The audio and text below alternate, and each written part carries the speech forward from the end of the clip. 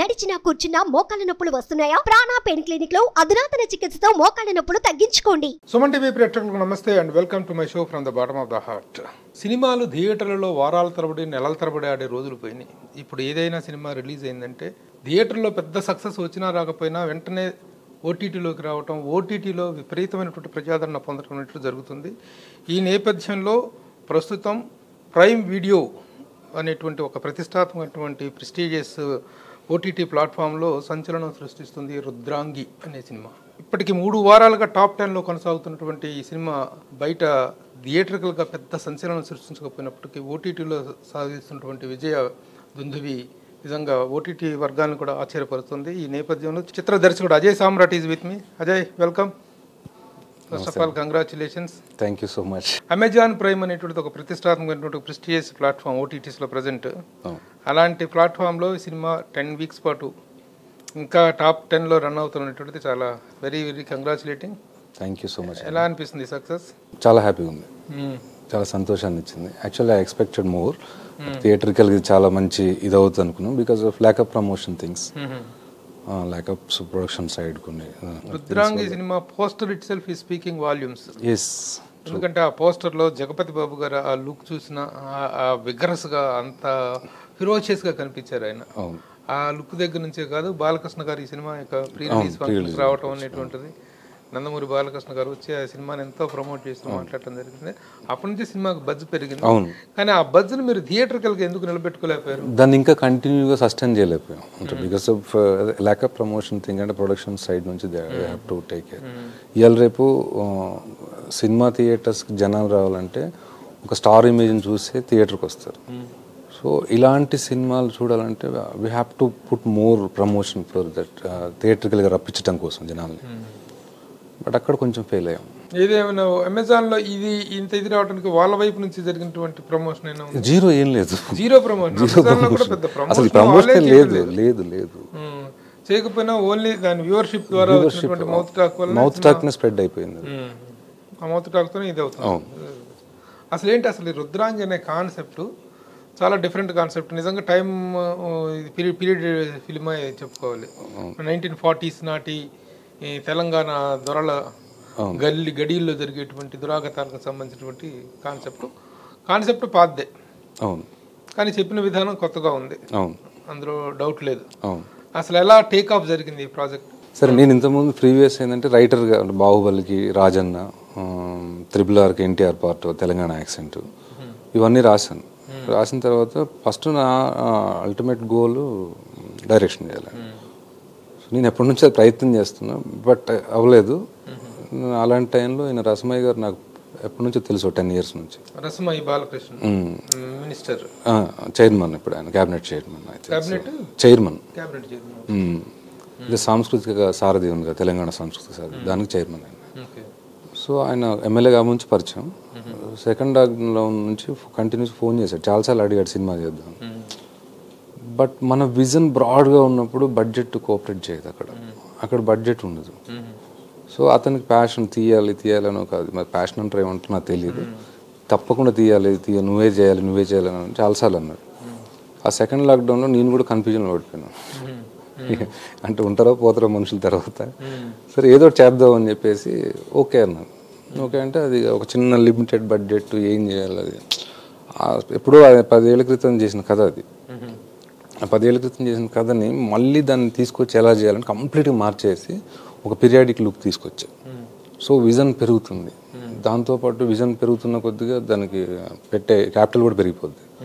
So ఆ capital పెరగకుండా ఆ పరిధిలోనే ఉంటూ నేనైతే నాతో పనిచేసిన టెక్నీషియన్స్ అయితే ది సాక్రిఫైస్ మోర్ అని వాళ్ళ వాల్యుబుల్ టైం స్పెండ్ చేసి అత్యంత చాలా తక్కువ అమౌంట్స్కి వాళ్ళు ఒప్పుకొని, cameraman Santosh, we have bright future, out standing, మీరు చూసారు తెలుసు కదా, చాలా మంచి DOP, director of photography, even music director అతను కూడా. అంటే మీరు సౌండ్ కూడా వినుంటారు, AR రెహమాన్ స్టూడియోలో మిక్సింగ్ ఇవన్నీ చేసాం, తను తమిళియన్. సో వీళ్ళందరినీ కూడగట్టుకొని, అంటే ప్రతి ఒక్కళ్ళు, not only one person, everyone that did great job with sacrifice. Jagapathi బాబు గారు ఆల్రెడీ విలన్ క్యారెక్టర్ చేస్తున్నారు, కానీ ఇంత క్రూయల్గా, ఇంత ఫిరోషియస్గా ఆయన క్యారెక్టర్ని డిజైన్ చేయటం ఆయన దాన్ని ఒప్పించిన విధానం ఎలా జరిగింది, అసలు జగపతి బాబు గారితో ట్రావెల్ ఎలా స్టార్ట్ అయింది? ట్రావెల్ యాక్చువల్లీ నాకు కో డైరెక్టర్ శ్రీనివాసరావు గారు ఆయనకు వెరీ క్లోజ్. ఎవరికి? మన జగపతి బాబు గారికి. ఆయన ఒకరోజు మాట్లాడితే, అజయ్ గారు ఏంటి మీరు చేయరేంటి, అసలు మంచి మంచి స్టోరీస్ ఉన్నాయి, మీకు చాలా పెద్ద విజన్, ఎందుకు లేదంటే ఒకటి చేద్దాం అనుకుంటున్నాను, ఇలా ఉంది జగపతి బాబు గారు అంటే నాకు అడిగే ధైర్యం లేదు. ఆ అమౌంట్ ఫస్ట్ అమౌంట్ క్యారెక్టర్ విషయంలో అసలు సమస్య లేదు. అమౌంట్ ఏది నేను చెప్పాను ఆయనకి. ఎలా అంటే, సార్ నేను ఒకసారి మాట్లాడుతున్నా, ఏమనుకుంటున్నానంటే నేనేం అనుకోవడానికి కూడా లేదు అమౌంట్ ఆడ అని చెప్పి. అప్పుడు దాన్ని కట్ చేస్తే మనోడు ఆయన ఇలా బాబు ఒక పర్సన్ ఉన్నాడు, బాహుబలి ఇట్లా వర్క్ బాబు పేరు కూడా చెప్పలేమి, ఇట్లా మాట్లాడి నెంబర్ ఇచ్చాడు. నేను message పెట్టానికి, sir so this is Ajay సమ్రాట్, అజయ్ అని మీతో మాట్లాడవచ్చు అంటే కాల్ మీ అని చెప్పేసాను. ఏంటి అని అంటే ఇట్లా సంగతి అంటే, నేను కొత్త వాళ్ళకి చేయట్లేదమ్మా అంటే, కొత్త వాళ్ళు ఏం తీస్తారో తెలియదు కదంటే, మీరు వింటే తెలుస్తుంది సార్ అన్నాడు. అన్నాడు, మీరు వింటే మీకు ఒక ఒపీనియన్ వస్తుంది, ఫస్ట్ ఒక నేరేషన్ అయితే వినండి సార్, ఆఫ్టర్ దట్ అది మీ నిర్ణయం, అది చెప్పాలనుకోవటం నా ఇంటెన్షన్. సరే అమ్మా స్కైప్లో చెప్పాను.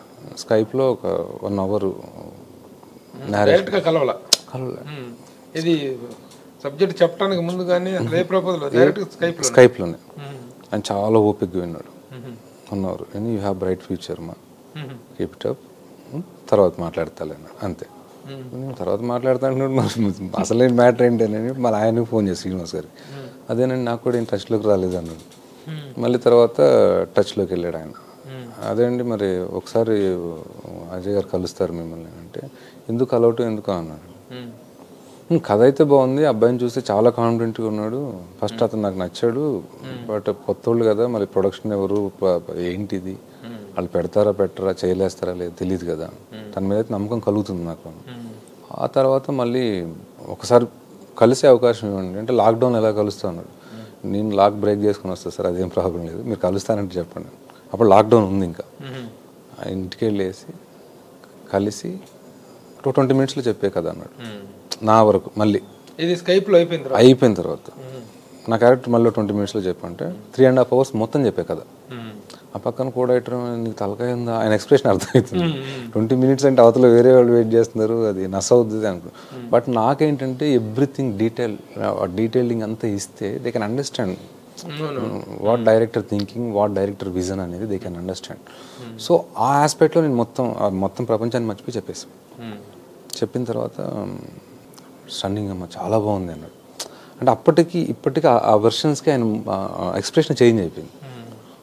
ఆ తర్వాత పేమెంట్స్ దగ్గరకు వచ్చేసరికి ఆయన చాలా అసలు అది పేమెంట్ కూడా అన్నారు. గ్రేట్ సాక్రిఫైస్ అది ఆయన చేసింది. జగపతి బాబు గారు ఏంటి నాకంటూ సెల్ఫ్ రెస్పెక్ట్ నాకు ఒక ఇది ఉంటుంది అంటే, అసలు అందుకే నేను రాలేదు సార్ ఫస్ట్ మీ దగ్గరికి. మినిమం మీరు ఒక 3 crores 30 days కావాలి నాకంటే, అట్లీస్ట్ డైలీ 10 లక్షలు తీసుకున్నా, ప్యాకేజ్లో ఒక 8-7 అనుకున్నా కానీ ఒక 2 crores మీకు ఇవ్వాలి కదా. బట్ అది లేదు, అందుకోసం ధైర్యం చేయలేకపోయాను. సరే నువ్వేం చెప్తావు చేయాలి, నేను ఒక ఫిగర్ చెప్పాను. దానికి నేను ఆయనకి చాలా చాలా అంటే లైఫ్ లాంగ్ థ్యాంక్స్ చెప్పుకుంటున్నాను. సచ్ ఎ గుడ్ ఒప్పుకునే దాంట్లో ఆయన వ్యక్తిత్వం నాకు చాలా గొప్పగా అనిపించింది. డన్ అజయ్ అన్నాడు. ఆ తర్వాత ఒకటే స్ట్రెచ్ 30 days డేట్స్ ఇచ్చాడు. అది చాలా బిజీలో ఉండి వేరే మూవీస్ కూడా ఉండి మళ్ళీ నాకు సపరేట్గా ఒక కటింగ్ ఉంటుంది, మీరు చూసారు మొత్తం. ఆయన ఇంతవరకు ఎప్పుడు అట్లా చేయించాను. డిఫరెంట్ కటింగ్ డిఫరెంట్ అవన్నీ పోర్ట్రేట్స్ అన్ని చేయించాను మొత్తం, ఎవ్రీథింగ్ డీటెయిలింగ్ చేయించి ఆయన చూశాను. అంటే ఆయనకు ఆ స్టైల్ నచ్చింది, నా వర్కింగ్ స్టైల్ కానీ ఇవన్నీ ఆ డీటెయిలింగ్ కానీ అంతా నచ్చింది. గో హ్యాడ్ అజయ్ సూపర్ అని ఆయన అక్కడ నుంచి ఒప్పించి సెట్ తీసుకురావడం వరకు అంత కష్టపడ్డాం. ఎందుకంటే జగపతి బాబు గారు మాకు చాలా కాలంగా ఆయనతో ఒక చిన్న ట్రావెల్ ఉంది, ఒక జర్నలిస్ట్గా. ఏ విషయమైనా చాలా స్పష్టంగా ఉంటారు ఆయన. ఆ క్లారిటీ వచ్చేదాకా ఆయన యాక్సెప్ట్ చేయరు. వన్స్ క్లారిటీ వచ్చిందంటే మాత్రం ఇక బ్లైండ్లీ ఆయన మాట ఇచ్చారు అంటే మాత్రం ఇక తిరిగి ఉండదు. Blind believe. నిజంగా ఒక బ్లైండ్ బిలీఫ్ లేకపోతే మీలాంటి ఒక కొత్త దర్శకుడికి ఇంత పెద్ద తన క్యారెక్టర్ని తన రెమ్యూనరేషన్ రెండింటినీ సాక్రిఫైస్ చేస్తూ చేయటం చాలా గొప్ప విషయం. దానికి తగ్గటువంటి హైప్ క్యారెక్టర్ ఏ క్యారెక్టర్ మీద అయితే ఆయన మోజుపడి చేశారో అది బాగా వర్కౌట్ అయింది. అవును, చాలా బాగా వర్కౌట్ అయింది. ఆయన నాకు ఆఫ్టర్ మూవీ రిలీజ్ థియేట్రికల్గా సో అనుకున్న పక్కన పెడితే మెనీ టైమ్స్ ఈ కాల్డ్ మీ. అరే నేను అదేంటి నేను కొత్తగా నా సినిమా చూస్తున్నట్టు చెప్పాడు. వైజాగ్ నుంచి వస్తున్నానమ్మా, ఫస్ట్ హాఫ్ చూసేసాను, మళ్ళీ సెకండ్ హాఫ్ చూస్తున్నాను. 4 సార్లు చూసారు అప్పటికి ఆయన మూవీ. నాకంటూ ఓటీటీ ప్లాట్ఫామ్ కూడా అంత నచ్చింది అజయ్. Keep it up. అంటే నువ్వు యువర్ నాట్ ఏ చిన్న డైరెక్టర్ కాదు, నువ్వు యువర్ బిగ్ డైరెక్టర్ నా దృష్టిలో. 100% వర్తీ క్యాండిడేట్ నువ్వు, ఇదమ్మా అని చెప్పి ఆయన. అంటే దాని తర్వాత ఆయన పాపం ఆయనకున్న సర్కిల్ని వాడి దాన్ని ప్రమోట్ చేయడానికి సెల్ఫ్. ఎందుకంటే ఆయన తీసుకురావడం కోసం ఆయన జనరల్గా అసలు ప్రమోషన్స్కి వాటికి వెళ్ళరు. మీకు తెలిసే బాబు, ఎవరిని ఇన్వైట్ చేసి ఎవరి దగ్గరికి వెళ్ళడు. బట్ ఈ సినిమాకి ఎందుకు అన్న కుదిరిపోయినాయి అంతే. అది నాకు అదొకటే ప్రమోషన్. అసలు సొంత సినిమా తాను తీస్తే ఎంతగా కోఆపరేట్ చేస్తారో అంతగా కోఆపరేట్ చేసినది కనిపిస్తుంది. గెటప్ గురించి ఎలాంటి హోంవర్క్ చేశారు? గెటప్ నేను అంటే అదే నాకేంటంటే when I'm thinking about the characters or any story anything, I have to show the different version. అంటే క్వైట్గా ఉండాలి. మీకు అసలు ఆ గెటప్స్ ఎక్కడ ఉండవు, ఈవెన్ రియల్ లైఫ్లో కూడా ఉండవు. I brought it imagine world నుంచి తీసుకొచ్చింది. అసలు స్కెచ్ తీసుకొని రఫ్గా దానికి ఇక్కడ నడుంకి క్లాత్ ఉంటే ఎలా ఉంటుంది, ఇలా ఉంటే ఎలా ఉంటుంది. దాని తర్వాత ఆయేషా మరియం అని she a good costume designer, మంచి స్టైలిష్. ఆవిడని పిలిపించి నాకు ఇలా ఉండాలి, ఫ్యాబ్రిక్ ఇలా ఉండాలి, ఇలా రావాలి. అది ఆమె కూడా కొత్త ఆ కైండ్ చేయటం, బట్ చాలా గొప్పగా చేసింది. ఆమె ఆ గెటప్స్, ఆ పంచకట్టు, ఆ షూస్. అట్లాగే ఈ సినిమా విషయంలో అప్రిషియేట్ చేయాల్సింది మరొకటి కాస్టింగ్ డైరెక్షన్. కాస్టింగ్ అనేటువంటిది ఈ సినిమాకి అద్భుతమైనటువంటి సెలక్షన్స్ చేసుకున్నారనేటువంటిది అనిపించింది. ఇలా జరిగింది అసలు.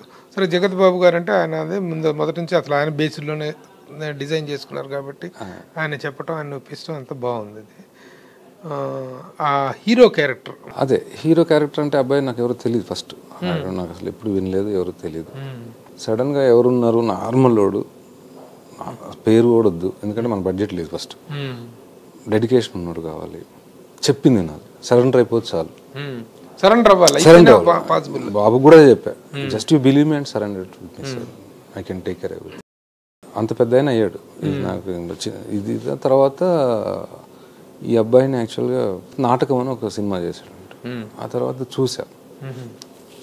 చూస్తే ఈ అబ్బాయి కొంచెం లుక్ వైజ్గా కనపడుతుంది. ఇంకొంచెం బిల్డ్ చేస్తే ఆ మల్లేష్ అనే క్యారెక్టర్కి యాప్ట్గా ఉంటాడని నాకు ఒక నమ్మకం. తను వచ్చాడు, కథ ఒకరోజు ఫస్ట్ హాఫ్ చెప్పాను, అప్పటికే మనోడు స్టక్ అయిపోయాడు.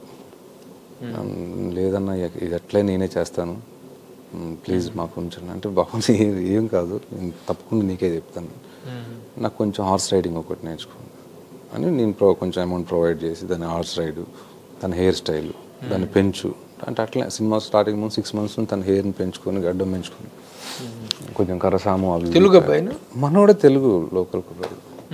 చాలా బాగుంది, చాలా బాగున్నాడు, చాలా చక్కగా చేశాడు. హ్యావ్ గుడ్ ఫ్యూచర్, మంచి ఫ్యూచర్ ఉంది. కొన్ని సీన్స్ లో చూస్తుంటే కేజీఎఫ్ సినిమాలో అతనిలాగా ఉన్నాడు. అవును, చాలా బాగున్నాడు. అవును, అది వండర్ఫుల్ సెలెక్షన్. అట్లా ఈ మమతా మోహన్ దాస్ని తీసుకోవాలి క్యారెక్టర్. అసలు మమతా మోహన్ దాస్ అంటే నాకు చాలా ఇష్టం ఇన్ ద సెన్స్, నేను యమదొంగ చూసినప్పుడు నేను ఏంటంటే ఆర్టిస్టిక్ మైండ్ సెట్ నాది కొంచెం.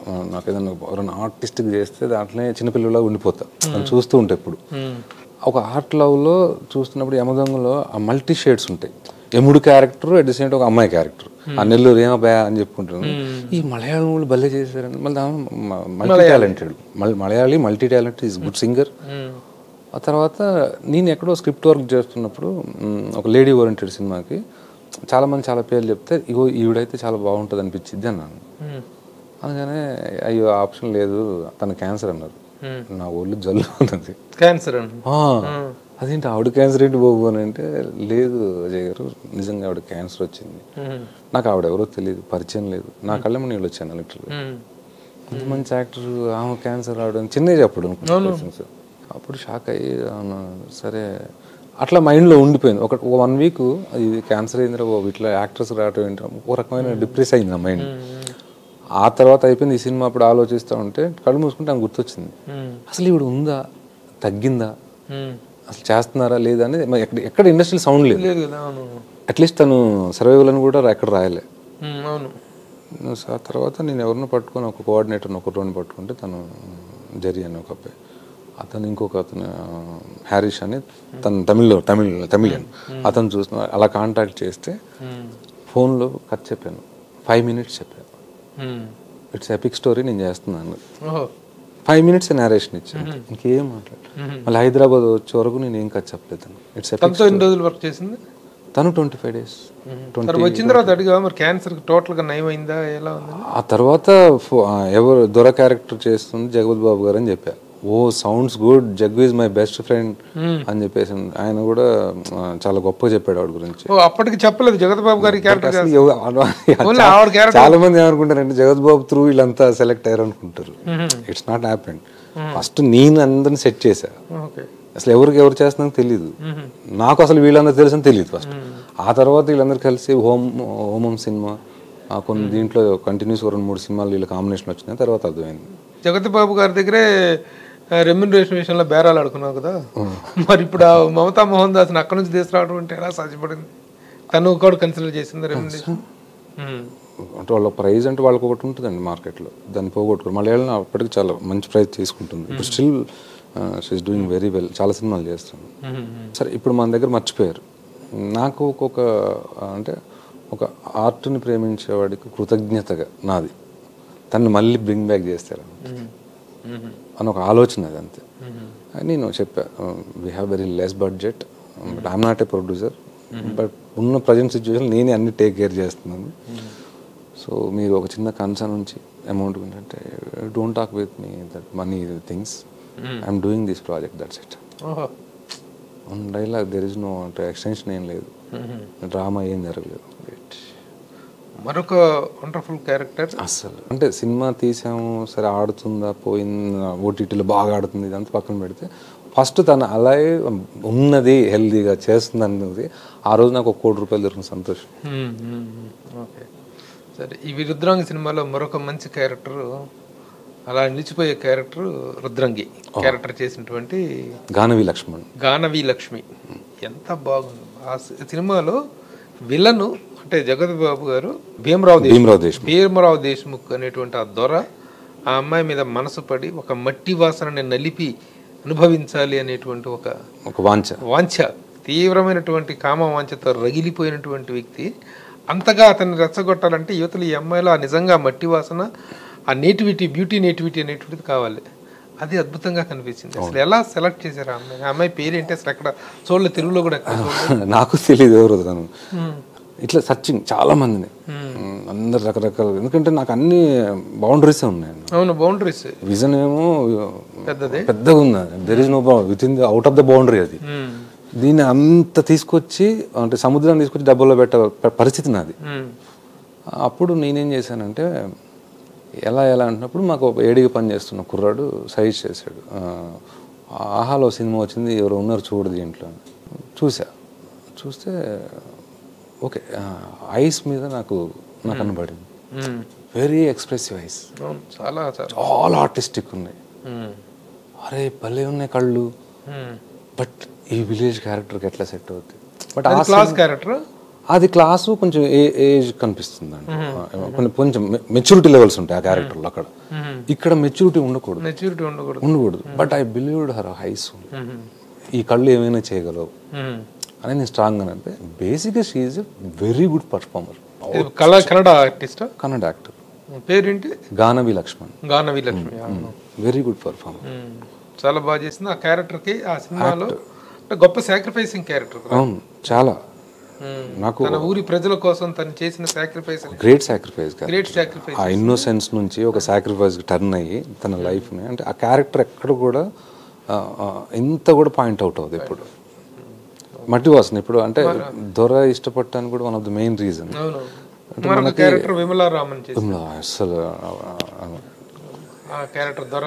దాంట్లో అట్లా అంటే పాలల్లో చక్కెర వేస్తే దాంట్లో ఎట్లా మెల్ట్ అయిపోయిందో అలా అయిపోయింది అప్పుడు క్యారెక్టర్. ఎంత బాగా చేసింది అంటే లిటరల్లీ నేను చాలా లక్కీ ఇలాంటి యాక్టర్స్ అని దొరకటున్నాను. అందరు they are very good performers. ఇప్పుడు జగపతి బాబు గారు కనిపిస్తే ఆయన ఒక డిఫరెంట్ డైమెన్షన్లో చూపించారు. ఆయన యాక్సెప్ట్ చేస్తే. మమతా మోహన్ దాస్ను ఒక డిఫరెంట్ యాంగిల్లో చూపించగలిగా కొత్త హీరో, అతను చాలా బాగా ఉన్నాడు. Vimala Raman of course notified actor, కానీ ఆ కరణం క్యారెక్టర్ చేశాడు అతను. ఎవరు అతని పేరేంటి? ఆర్ఎస్ నంద. ఆయన యూట్యూబ్ ఛానల్స్లో చాలా ఫేమస్. ఈ కామిక్ షార్ట్ ఫిలిమ్స్ అన్ని చేస్తూ ఉంటాడు. మనకి యూట్యూబ్లో కొడితే అతను చాలా పెద్ద ఫాలోయింగ్ ఉంది. ఈజ్ ఇట్ బేసిక్ అతను టీచర్. చాలా అంటే ఒక నాణ్యత గల వ్యక్తిత్వం ఉన్న మనిషి ఆయన. వ్యక్తిత్వంలో నాణ్యత ఉంది, వ్యక్తిత్వమే గొప్పది, దాంట్లో నాణ్యత ఉన్నది ఆయనకి. ఆయన 50 రోజులు చేశాడు అన్న సినిమా. అంటే తను ఉంటాడు అంటే ఇప్పుడు జగపతి బాబు గారు ఉండకపోవచ్చు, హీరో ఉండకపోవచ్చు, కానీ తను లేని సీన్ దాదాపు లేదు సినిమాలో. చాలా మర్యాదస్తుడు, చాలా డెడికేటెడ్ పర్సన్. చాలా సందర్భాలు నేను చూస్తే అక్కడెక్కడో మూల కూర్చొని తింటున్నాడు అన్న. నాకే ప్రాణం. ఆయన వయసులో పెద్దోడు, ఉపాధ్యాయుడు, ఆయనకు సినిమా మీద ఉన్న ప్రేమ. ఆయన చాలా సందర్భాలు అన్న నేను చేయగలను అన్న, నాకు ఇప్పటివరకు ఒక రకమైన ఎక్స్పీరియన్స్ ఈ సెట్లో అంటే నీకే కాదు బాబు కూడా అని అనిపించింది. ఇది ఒక డిఫరెంట్ వరల్డ్. అది రుద్రంగి అనేది కంప్లీట్లీ డిఫరెంట్ వరల్డ్, డిఫరెంట్ ట్రాన్స్. అది ఆర్టిస్టులు అదే కాకుండా ఇప్పుడు సినిమాలో మెయిన్ క్యారెక్టర్స్ ఎలా అంత బాగా చేసినప్పటికీ సైడ్ క్యారెక్టర్స్, హెంజ్మెన్ క్యారెక్టర్స్, ఒక చిన్న జూనియర్ ఆర్టిస్ట్ కనిపించినా సరే తెర మీద ఒక ఐడెంటిటీ ఉండాలనిపించేలాగా ప్రతి ఆర్టిస్ట్కి, చిన్న వేషం ఉన్న ఆర్టిస్ట్ కూడా చాలా చక్కగా ప్రొజెక్ట్ అయ్యేటువంటి కనిపించింది cinema. That depends upon the directors homework చేసినప్పుడు మాత్రమే ఇది వస్తుంది. Congratulations, you did a great job. Thank you so much. ఇక అటు కెమెరా టెక్నికల్గా చూసుకుంటే కెమెరా పాయింట్ ఆఫ్ వ్యూలో కేవలం ఇప్పుడు ఇంటర్వ్యూ చేసి ఇంటర్వ్యూ ద్వారా నీ దగ్గర ఏదో క్వశ్చన్స్ రాబట్టాలని కాదు, just I want to appreciate the way you have made the film. అందుకని నేనే ఎక్కువ మాట్లాడుతాను, ఎట్లాగో నాట్ టాకింగ్ మచ్. ఎందుకంటే ఆ సినిమా చూసిన తర్వాత వచ్చినటువంటి అభిప్రాయం, ఏర్పడినటువంటి అభిప్రాయం అది. కొన్ని లిమిటేషన్స్ ఉన్నప్పుడు, బడ్జెట్ పరంగా లిమిటేషన్స్ ఉన్నప్పుడు, మేకింగ్ పరంగా లిమిటేషన్స్ ఉన్నప్పుడు డైరెక్టర్ ఇచ్చిన అవుట్పుట్ ఏంటి, కోటాను కోట్లు ఖర్చు పెట్టి డైరెక్టర్ ఇచ్చిన అవుట్పుట్ ఏంటి అనే పాయింట్ ఆఫ్ వ్యూలో కనుక మనం అనలైజ్ చేసుకున్నట్లయితే you have done a wonderful job. Thank you so much. Thanks a lot. ఆ దృష్టికి కోణం కావాలి సినిమాకి. మనకి పరిధులు ఉన్నప్పుడు ఆ పరిధులకు లోబడి ఒక మంచి అవుట్పుట్ ఎలా ఇవ్వగలగాలనేటువంటిది కావాలి. అలాగే ఇక టెక్నికల్గా చూసుకున్నట్లయితే కెమెరా రియల్లీ బ్యూటిఫుల్. కరెక్ట్గా ఆ టైం పీరియడ్ చేసినటువంటి అది కానీ, ఆర్ట్ వర్క్, ఆనాటి గడీలు. యాక్చువల్ మాకు ఆర్ట్ డైరెక్టర్ లేడు. ఆ సెట్టింగ్స్ ఎక్కడి యాక్చువల్లీ ఎర్రమంజిల్లో ఒకటి ఉంది, అది ఆల్రెడీ ఒక జస్ట్ గోడకు ఒకటి వేసి ఉంటే అది వెళ్ళి ఆయన సెట్ విక్రమ్ రెడ్డి అని. ఎవరిది? Private house? అది ప్రైవేట్ హౌస్. మీకు తెలుసు, వాటర్ బోర్డుకి సంబంధించింది ఉంది కదా ఎర్రమంజిల్ లోపల. అది పాత నిజాం స్టైల్లో కట్టింది అది. ఇక్కడ ఎర్రమంజిల్ కాలనీలో సిటీ నడిబొడ్డు. అవును, దాంట్లో ఇది ఆయన హౌస్, దొర గడి, భీమరావు గడి. మళ్ళీ దాంట్లో ఆయన దొర దర్బారు ప్రొడ్యూసర్ది ఒక ఇక్కడ ఒకటి ఉంది, art gallery. Art gallery correct ఆయన ఆఫీస్, ఆయన పైన ఒకటి అది వేసి అంతవరకు ఆ సెట్. ఆ గుర్రబ్బగ్గి సపరేట్గా, ఆ కాస్ట్యూమ్స్, ప్రతిదీ డీటెయిలింగ్. కెమెరా ఎవరు? సంతోష్ షాన్మోని, మన తెలుగు అబ్బాయి, వెరీ క్లోజ్ టు మీ. నాకంటే ఒక 2 years నుంచి నాతో ట్రావెల్ అయ్యాడు. 6 months నేను ఎక్కడ కూర్చుంటారు అంటే మన ట్రాన్స్ వేరే ఉంటుంది, ఆడెళ్ళి రోడ్డు మీద పక్కన కూర్చొని టీ తాగి అట్లనే కూర్చొని పక్కనే వచ్చి కూర్చొని ప్రతిదీ నా వ్యూ ఏంటి, నా విజన్ ఏంటి, నా మూడ్లో ఏ లైటింగ్ ఉంది, ఏ ప్యాటర్న్ ఆలోచిస్తున్నా, నాకు ఎలాంటి టోన్లో ఉండాలనేది మొత్తం తనకు ఇంజెక్ట్ చేయడం జరిగింది. తను అంతే పేషెన్సీగా తనకు వేరే 2-3 సినిమాలు వచ్చినా వదిలేసుకుని నాతో రాలే. అంటే బిలీవ్ లాట్ అబౌట్ దట్. అది నన్ను అవ్వచ్చు, ఆ రుద్రంగి అనే కాన్సెప్ట్ అవ్వచ్చు. Music also నోఫల్ Raja, that guy Tamilian. అతను ఎలా సెలెక్ట్ చేసిన? తమిళనాడు కల్లా లేదు, ఒక 3 years బ్యాక్ నాకు తను ఫోన్లో పరిచయం. నేను అప్పుడు ఒక ప్రాజెక్ట్ అనుకుని అవ్వలేదు, అది పెద్దది కొంచెం పాన్ ఇండియా ఫార్మాట్లో లేడీ ఓరియంటెడ్ చేద్దాం అనుకున్నాను. దానికి అసలు ఎవడో నాకేంటంటే పెద్ద మ్యూజిక్ దగ్గర వెళ్ళామనుకోండి, వాళ్ళు చెప్పింది మనం వినాలి, వాళ్ళు ఇచ్చిన ట్యూన్ తీసుకోవాలి. ఏదో కొంచెం గురువుగారు అని అంటారు. నాకు when I'm entered in set కావచ్చు, నేను యాజ్ అ డైరెక్టర్గా నేను ఎప్పుడైతే స్టార్ట్ అవుతానో నాకు అన్ని సరెండర్ అవ్వాలి. ఇప్పుడు నా బిడ్డ నా తోడులో ఉంటే నేను ఏ పాటైనా అద్భుతంగా పాడి దాన్ని నిద్రపుచ్చగలను. అసలు సంఖ్యలోకి రాకపోతే నేనేం చేయగలను. అట్లా మన నమ్మి మన దగ్గరకు వచ్చి సరెండర్ అయిపోయి బ్లైండ్లీ నమ్మేటోడు ఉండాలి. సో వీళ్ళందరూ ఆ తరహా కోవ చెందిన వాళ్ళు. సో తను అర్ధశతాబ్దం ఆహాలో వచ్చింది. ఆ సినిమాకి నేనే రెఫర్ చేసేదాన్ని. దాంట్లో ఒక పాట కూడా చాలా పెద్ద హిట్ అప్పట్లో. తను కూర్చోబెట్టి వెరీ లెస్ బడ్జెట్లో సౌండింగ్స్, బేసిక్గా అతను ఒక 12 ఇన్స్ట్రుమెంట్లు ప్లే చేయగలడు తను, అంటే అంత మంచి వర్తున్న క్యాండిడేట్. సో వీళ్ళందరి టాలెంట్ని యూజ్ చేసుకొని ఈ రుద్రంగిని ఇలా క్రియేట్ చేసి ఆర్ట్ డైరెక్టర్ కూడా ఆర్ట్ డైరెక్టర్ లేడు మాకు, కెమెరామెన్ నేను కూర్చొని ఇవన్నీ పార్టీస్ నాటివి కోట అందులో అందులో ఇవన్నీ కావాలి సెట్ ప్రాపర్టీస్ అన్ని అదంతా నా విజన్ నుంచి వచ్చింది. దాన్ని చేయించాం మొత్తం. ఆ కోట గోడ దొరికింది, జస్ట్ ఏముండదు అక్కడ. దానికి ఒక ఎలివేషన్ ఇచ్చేసి చుట్టూ కాంపౌండ్ చేయించి, విక్రమ్ రెడ్డి గారు కూడా చాలా, అంటే మా ప్యాషన్ చూసి ఎంతో 2-3 కోట్లు అంటే ఇప్పుడు నిర్మాత కంటే ఒక బడ్జెట్ ఇస్తే ఆ బడ్జెట్ని మెయింటైన్ చేసావా? You have exceeded the budget. Exceeded the budget అంటే యాక్చువల్లీ అది 10 కోట్లు పెట్టినా 12 కోట్లు పెట్టిన క్వాలిటీ కనిపిస్తుంది. ఎక్సీడెడ్ బడ్జెట్ అంటే 3 కోట్ల సినిమా తీయాలంటే ఎలా అవుద్ది? ఇది 4.5 అయింది అటుగా మొత్తం కలిపి. సో నేనేమంటే అది ఎక్సీడెడ్ అనుకున్నాను. దానికి ఇంకా ఆకలి పెద్దది, they have to provide. But ఎందుకంటే వాళ్ళు పూర్ పీపుల్ కాబట్టి చేయలేకపోయారు. ఆయన చాలా పేదవాడు, పేదరికం నుంచి వచ్చాడు. ప్రొడ్యూసర్ కదా, అంత ఎఫర్ట్ చేయలేకపోయారు. అంటే అదే అంటే how is the producers cooperation? Cooperation good, వాళ్ళు ఉన్నంతలో చాలా బాగా చేశారు. ఉన్నంతలో బాగా ఆ లిమిటేషన్స్ సరే. ఏదేమైనా సినిమా అనేటువంటిది ఎకనామిక్స్. థియేటర్కల్గా రిలీజ్ అయిన తర్వాత కానీ, ఓటీటీ ప్లాట్ఫామ్స్ ద్వారా కానీ, హిందీ డబ్బింగ్స్ ద్వారా కానీ ఈ సినిమా మచ్ మోర్ కలెక్ట్ చేసిందని విన్నాం. అది ఎంతవరకు నిజం? అది నిజం. అది హిందీ మార్కెట్ చాలా 2 crores దాదాపు పోయిందని నిజం. అంటే ఓటీటీలో మంచి అమౌంట్ వచ్చిందని బ్రహ్మాండంగా గోయింగ్ ఆన్ వెరీ వెల్ గా, ట్రెండింగ్ 3 months నుంచి నడుస్తుంది. సో ఆ విధంగా ఫైనాన్షియల్ గా కూడా సినిమా సేఫ్లీ బ్యానర్ కి వాల్యూ వచ్చింది. యాజ్ అ డైరెక్టర్ గా ఐ గాట్ మెనీ అప్లాజ్. నాకేం డ్యూస్ రావాలో ఎన్ని వచ్చేసినాయి. Even Babu also very happy about this movie. Still అన్నాడు నాతో, Ajay I'm not worrying, I'm not regretting anything, even financial కానీ ఇంకా వేరే మ్యాటర్స్ కానీ. నేను ప్రత్యేకంగా జగపతి బాబు గారిని లాస్ట్ టైం February 10th ఆయన ఇంటర్వ్యూ చేశాను, ఆయన బర్త్డే సందర్భంగా. ఆ ఇంటర్వ్యూ చేసినప్పుడు చాలా ప్రత్యేకంగా రుద్రాంగి సినిమా గురించి ఆయన చెప్పారు నా ఇంటర్వ్యూలో. ఆ రోజున అనిపించింది, ఏంటి ఈయన ఇంతగా క్యారీ ఆన్ అయిపోయారు, ఇంత బాగా చెప్తున్నారు ఏంటి సినిమా గురించి అని చెప్పేసి నేను అనుకున్నాను ఆ రోజున. అది ఆ నమ్మకం నిలబడింది. తర్వాత what about Ajay Samrat previous experience ఏంటి? ఇంతకుముందు ఏం చేశారు? ఏదో RRRలో ఎన్టీఆర్ క్యారెక్టర్ డిజైన్ చేసింది.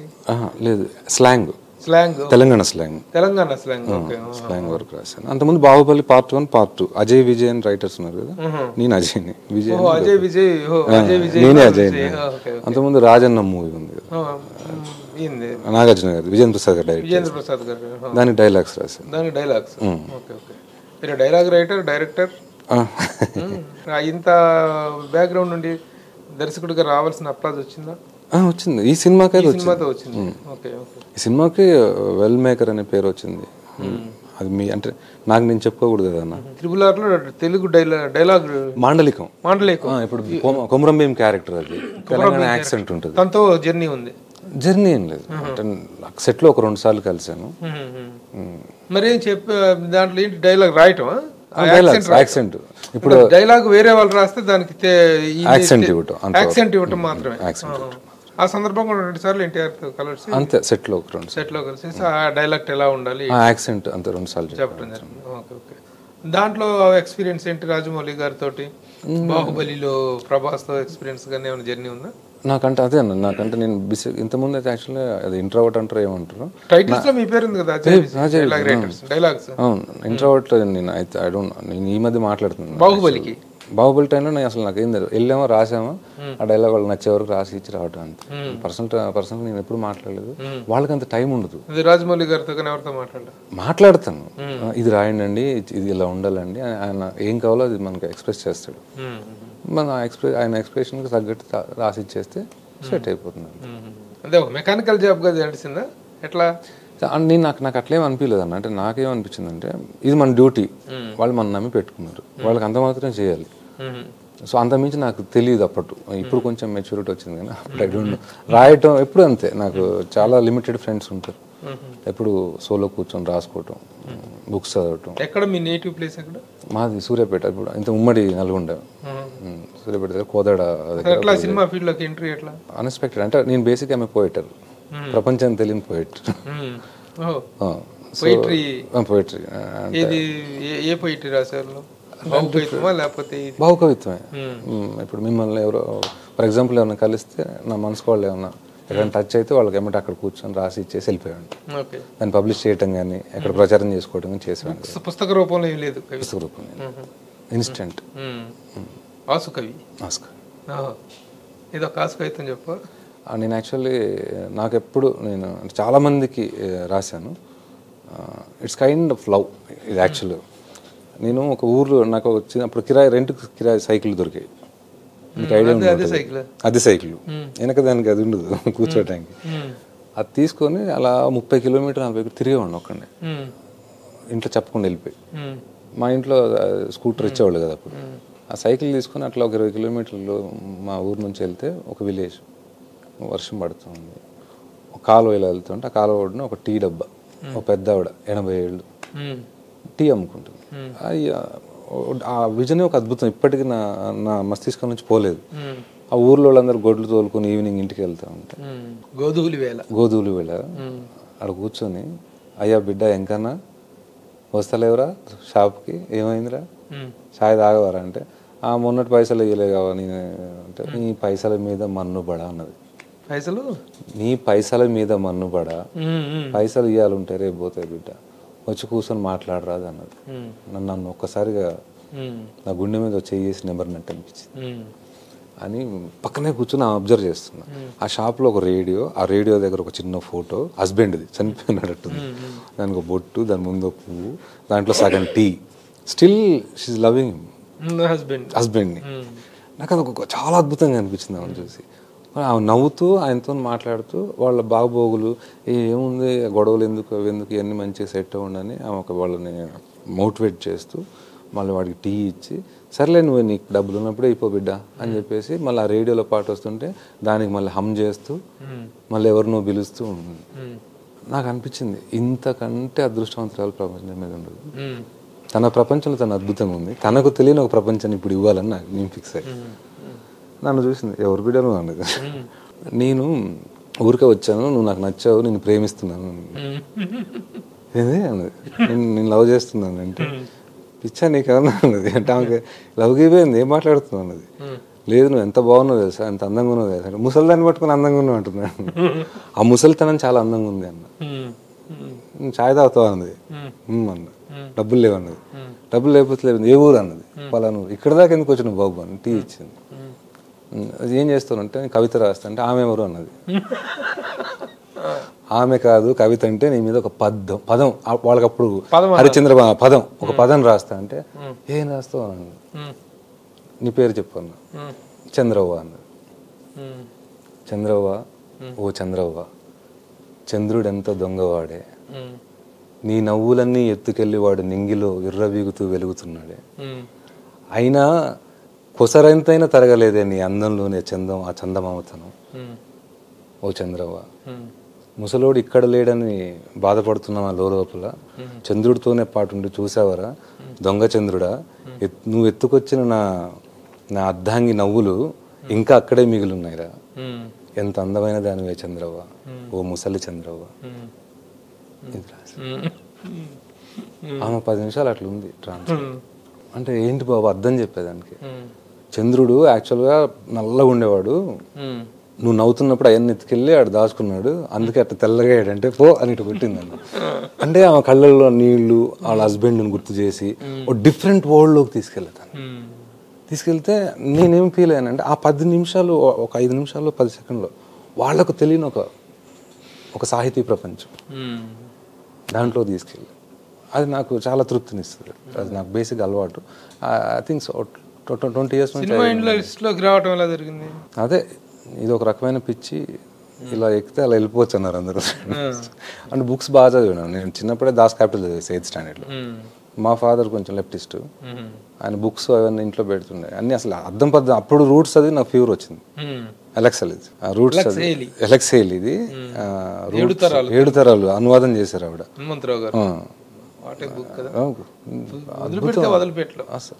నాకు అప్పుడు అంటే మనుషుల్ని ఇట్లా కూడా ట్రీట్ చేశారా, ఆ వైట్స్ బ్లాక్స్ని తీసుకెళ్లే ప్రాసెస్లో వాళ్ళని చాలా హీనంగా, అంటే జంతు కింటా కింటూ క్యారెక్టర్ మర్చిపోలేదు. సో అట్లా నాకంటే పిచ్చి. ఏదైనా పాత కాగితం కింద పడ్డ 7వ తరం వాడు రాశాడు, 7th జనరేషన్ వాడు, 7వ తరం అలెక్స్ హెయిలీ. అవును, అలెక్స్ హెయిలీ. సో ఆ విధంగా సాహిత్యం. బట్ నాకేందంటే కొంచెం ఊహా ప్రపంచం ఎక్కువ కనిపిస్తుంటుంది విజువల్. మీరు ఏమైనా మాట్లాడుతుంటే కూడా నాకు ఆ క్యారెక్టర్ అందరికీ ఉంటుంది, అది నాకు ఇంకొంచెం బ్రాడ్గా ఉంటుంది అది.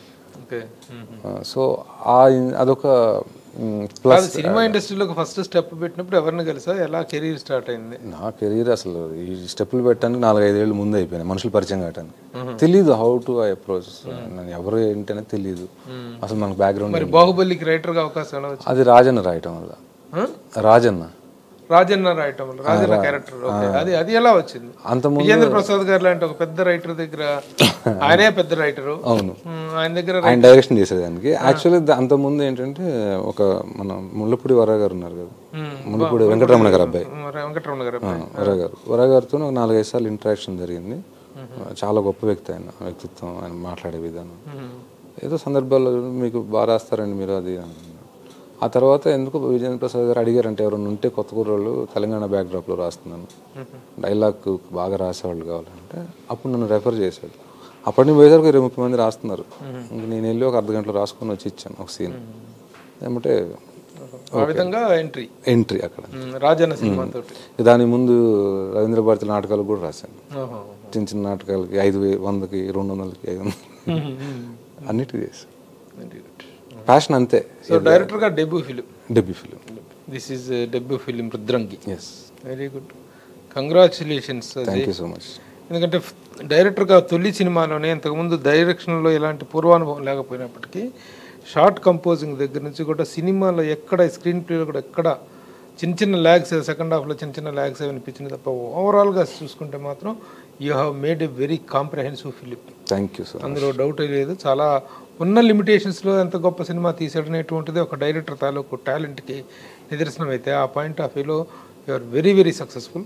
Thank you, congratulations. Thank you so much. ఈ జర్నీ, ఈ రుద్రాంగి సక్సెసే కాకుండా ముందు కూడాను ఒక మంచి ఇంపాక్ట్ ఉండే సినిమాలు ఈ దగ్గర నుంచి రాగలం అనేటువంటి కాన్ఫిడెన్స్ అయితే మాత్రం you have given to the industry and you will have a bright future. All the best. Thank you sir. Congratulations. Thank you, love you so much. నమస్తే.